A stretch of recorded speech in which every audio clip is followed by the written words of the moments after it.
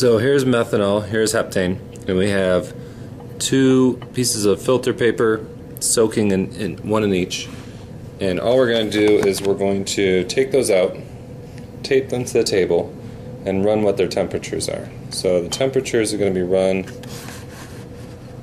on here so that you can see what happens when we let these two evaporate over time.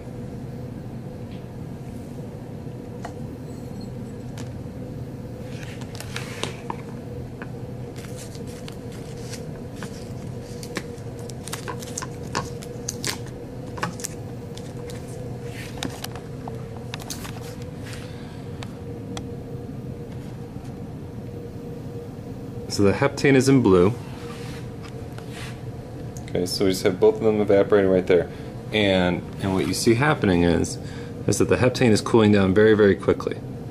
So as those two things are vaporizing, the heptane is being pushed by the metal, and when it leaves as a vapor instead of being the liquid on there, then the metal pieces that are pushing it slow down. And so over time it's getting colder and colder as more and more of this vaporizes. Now the heptane is easier to push away, the methanol is more difficult, but the heptane gets pushed away a lot more frequently.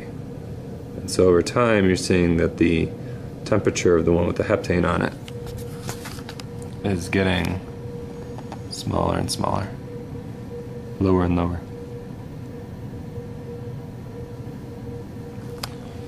And so we can gather information about the intermolecular forces of these by doing this experiment, and we can compare which one will vaporize more quickly and produce a larger cooling effect. So right now the heptane is at 8.9 degrees, the other is at just under 17. It looks like they're starting to level off.